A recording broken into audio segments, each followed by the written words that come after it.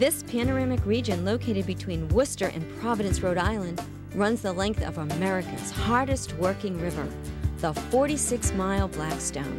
It's here that America's Industrial Revolution began in 1790. Today, you can take in the historic sights or enjoy a wide range of recreational activities. The Blackstone Valley is this really unique place because it was here where American ingenuity and initiative was able to bring us out of the Revolutionary War and begin to fight economically successfully with Europe. And it was here where you can still find instances of that. It's the river, it's the mill ponds, it's the ingenuity that American entrepreneurs used to turn this landscape into a place of economic power.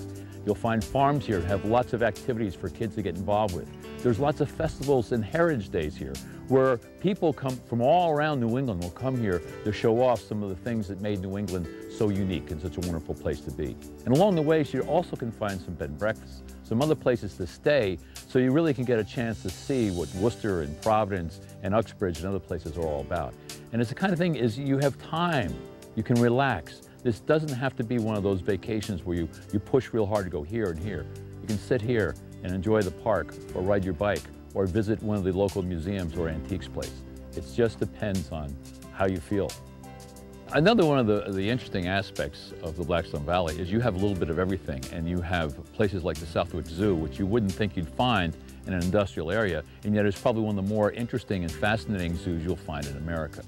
You have places like the Valancourt Folk Art, which is another, if you want Santas, this is the place in America to come for Santas. The Willard Clock Museum, another very specific. If you like clocks, the Willard Clock Museum is another place you'd want to go to. For those folks who really like to see New England at its finest, the Blackstone Valley offers that kind of landscape for you to see. And you can see it from a variety of perspectives. You can walk and look at the beautiful colors of the sugar maples that come out, but you can see that from a bicycle or a canoe or a walk or from your car. It doesn't matter how you want to see the landscape. It is there for you to see and be revealed to you. There's so much happening here in the valley that it's almost like if you have an interest someplace here, it can be itched. An incredible past, a preserved future. Your time is well spent in the Blackstone Valley.